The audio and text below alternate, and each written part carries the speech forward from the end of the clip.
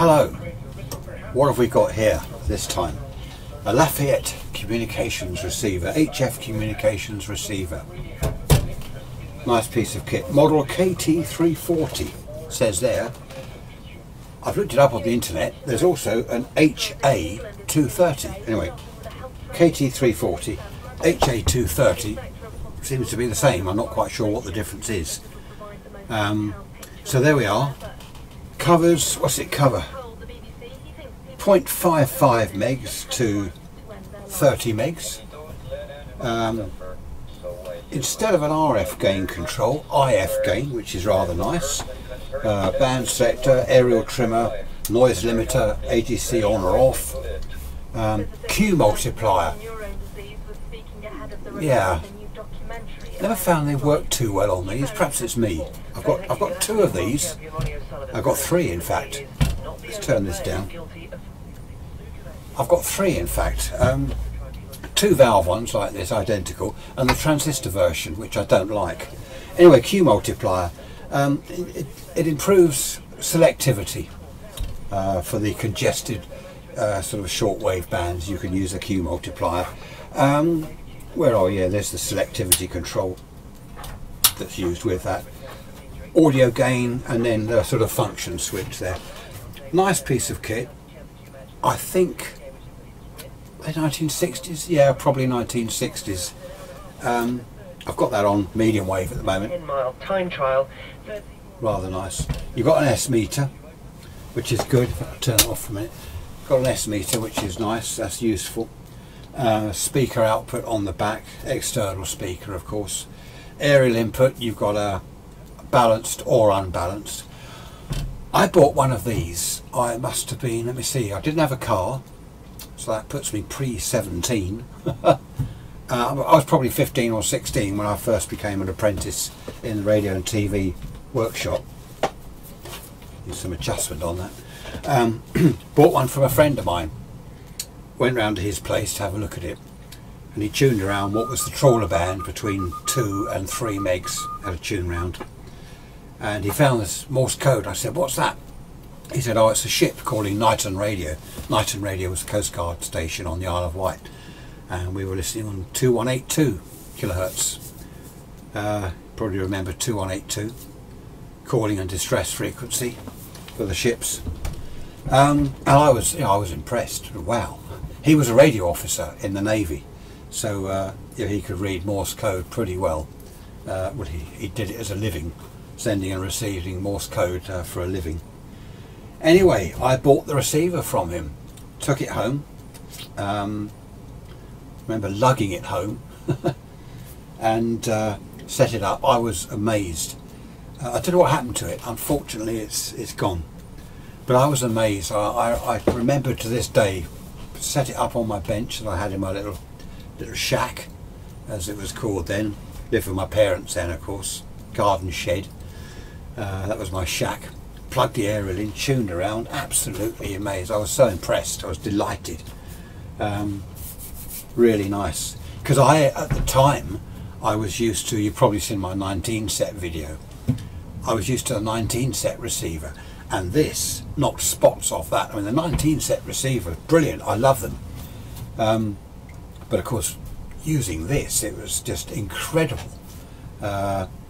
One of the first things I did, tune around the amateur bands. Yep, that's good. Trawler band. Yep, that's good. Yeah, a few fishing boats here and there, Coast Guard stations.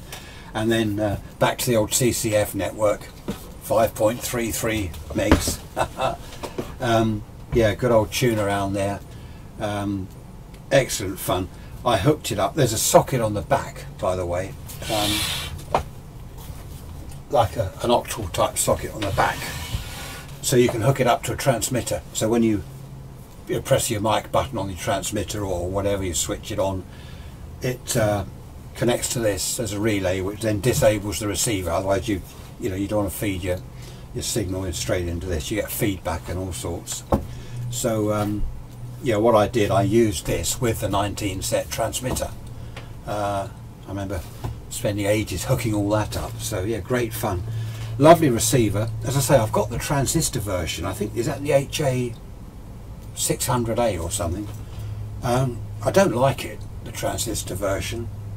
There's nothing inside. It's just like a glorified transistor radio when you look inside, and the selectivity is not that good, the sensitivity is not that good. The valve one here, is far superior. I found that with I bought an Eddystone EC10 transistor version of the original Eddystone communications receiver, and I was so disappointed with that. Again, it was a glorified transistor radio.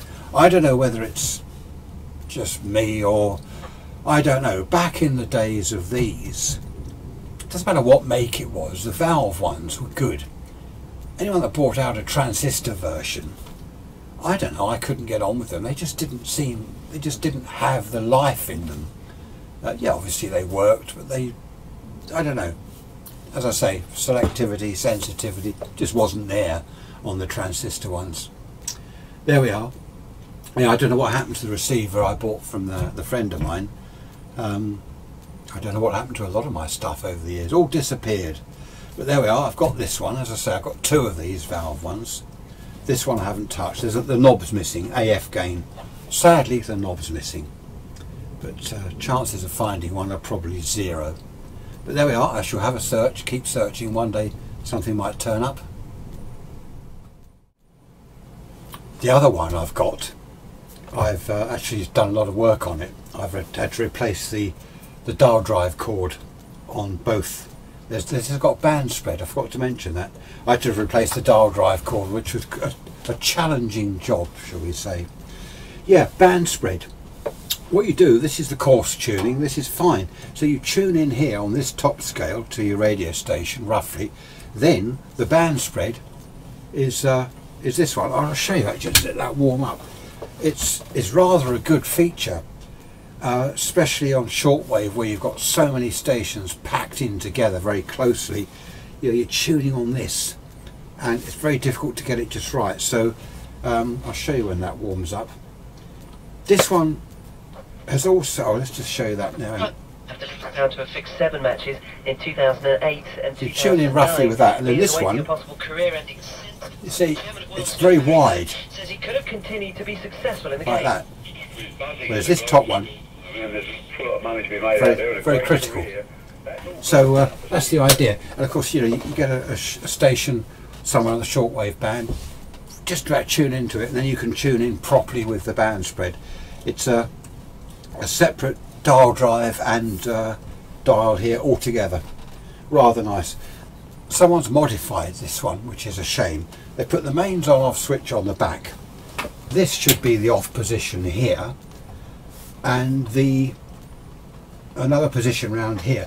They've built in a crystal calibrator, which is great. It works 1 meg and 100 kcs, kilohertz, which is great.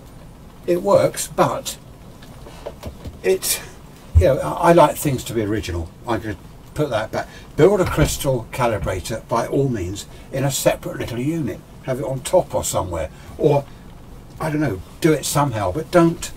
What they've done here, the on-off now is the calibrator, and so is the send position here for the transmitter.